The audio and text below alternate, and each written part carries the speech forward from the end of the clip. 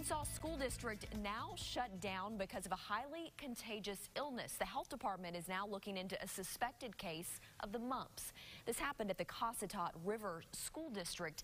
KRK4's Rochelle Turner has more tonight from Wicks on what's being done to keep the mumps from spreading. A contagious disease closed the Cossatot River School District in Wicks Tuesday. Parents are shocked. I get a text from the school. I get a phone call from two phone calls from the school saying that they were closed down.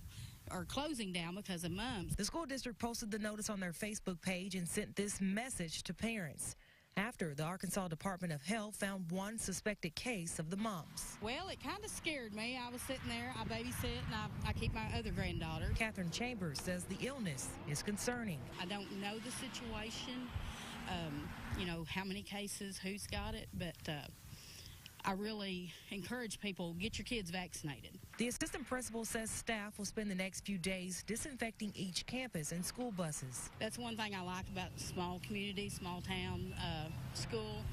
When we've had a flu outbreak, they would close the school down, clean it up. Arkansas parents are required to vaccinate their children, but can apply for an exemption for medical or religious reasons. I don't like that. I thought that you had to. Chambers hopes parents will get the message and choose to vaccinate their kids. I know there might be some side effects, but life's a side effect. When you get in your car, you're just taking your chance. Now, the school closed at 2 o'clock today, and officials say students won't return until after spring break on March 25th. The health department says so far this year, there's been 11 confirmed cases of the mumps. However, the case here at the Cossatot River School District is not one of those cases. For now, reporting in Wicks, I'm Rochelle Turner. Back to you.